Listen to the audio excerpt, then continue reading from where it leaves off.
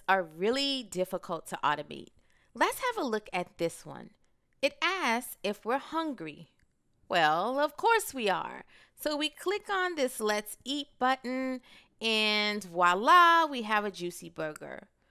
The problem is this canvas element exists in the DOM, but there's not much about it. There's nothing here representing the canvas's button, so how will we click it? Also, there's nothing here describing the hamburger image, so how will we verify that it's displayed? Tricky indeed, but not impossible. Let's cook up a solution to this. Let's start by finding that canvas element, and we can do so by saying driver.findElement, and we'll do it by ID, and the ID was burger underscore canvas. Perfect. So now we want to click the button on the canvas. We can do so by using the actions class in Selenium. So with the actions, we can just pass it the driver, and then we can add any actions that we want to take. So we want to move to an element, and we'll move to the canvas, and then we want to say click on the canvas. And finally, we want to say perform. So all of these actions are kind of chained up and then they're performed. Now this will click the canvas, but it clicks the center of the canvas. This click method always clicks the center of the element by default. And this isn't what we want. Now, this move to element is actually an overloaded method that allows us to pass offset values for the X and Y coordinates. And this will move the cursor that many pixels from the center point. So let's go back and look at the canvas again so that we can see how much offset we need. Because we don't have access to the button, we'll need to just click the area of the canvas where the button is. To do this, we need to figure out the XY coordinates. But this is also tricky because we might want to run our tests on various viewport sizes, so we can't just hard code an XY value. Instead, we need to find a formula that will always work no matter what size the browser window is. From the center of the canvas, we have this entire work area as the offset. Instead of trying to count pixels, which would only work if you run the test in the same viewport size every time, we're going to visualize breaking this area into sections. For example, if we divided this x-axis into 3 sections and the y-axis into 3 sections, we could then figure out which block we should target to click the button. So it looks like if we go 2 over on the x-axis and also 2 down on the y-axis, we're right in the ballpark. So let's code this up. So before we do any moving, let's go ahead and calculate the position of the canvas button. So we'll call this canvas dimensions. And we can get this by saying canvas.getSize.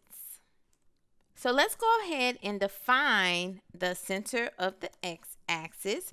So we'll say center x, and we can get this by doing the canvas dimensions, get its width, which would be the x-axis, and we can divide this by 2. All right, and we'll do the same thing for the center of the y-axis. We'll get the dimensions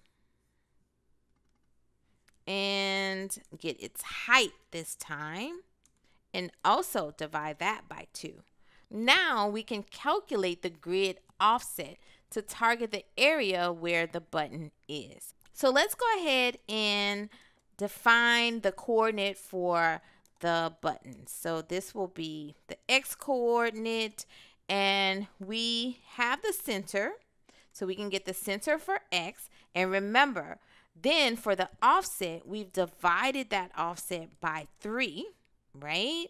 So let's go ahead and put that in parentheses because then we moved 2 spaces over. So let's multiply it by 2.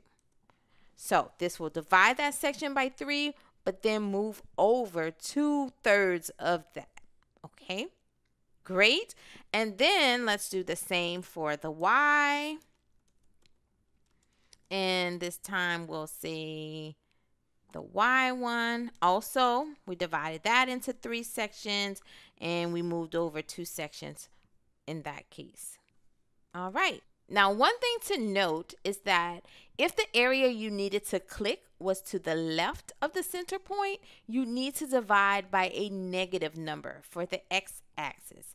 And same for if the area is above the center point, you divide by a negative number for the y-axis. Okay, now we have our dimensions. We can use the overloaded move to element method to provide our button coordinates. So we say go to the center of the canvas, and then we want you to move to the button X position and button Y position. So this gives it coordinates to move to. Okay, that should do the trick. Let's run this in debug mode so that we can see if it worked. But first, let's add one more statement after here just so that we can put a breakpoint. So we'll say, is the burger there? All right, so I'm going to put my breakpoint here and let's go ahead and debug this. Look at that. There's the burger. So that means it did indeed find the button and was able to click it. Perfect. But before we celebrate, let's make sure that this works if the window size changes. So I'm just going to let that continue running. And this time I want to go ahead and change the dimensions of the page. So we're going to say driver.manage.window.set size, and here we can set the dimension to be, let's say 375 by 812, which is the size of an iPhone. All right, and we have our breakpoint. Let's run this again. Yes, this still works. So we're good to go. But how do we verify that the burger is actually shown? Again, we don't have access to anything within the canvas in our DOM. So we need to use a tool that can verify the surface. Applitools is a visual testing tool that's perfect for this job. So we can add some visual testing with just a few lines of code here. So I'm going to say, let's go ahead and verify that the canvas now displays burger. And we can do this with Applitools eyes, which is the name of the API. So I'm just instantiating eyes. And I'm going to say, open your eyes. This takes our WebDriver. It takes the name of the application. And it takes the name of the test. So we'll say burger on canvas. Cute. Okay, so the next part is the magic. We can say check the element. And since we know that it's the canvas element and we already have access to that, we can just go ahead and pass that in. And that's it. We can say close your eyes now. So this will do the visual check. So let me go ahead and remove this. That sets the window. It can be any size. Okay, and I'm going to run this test now so that we verify the burger as well. Look at that. Look at that. Everything is working so well. Okay, our test has passed. Let's go and look at this in the Applitools dashboard. Okay, great. This is in the Applitools dashboard. We see that it did, in fact, take a picture of our hamburger. Every time we run this test, now it's going to take a new screenshot and compare it to this one to make sure that the burger is always displayed. Great job. That's how we interact with and validate Canvas elements.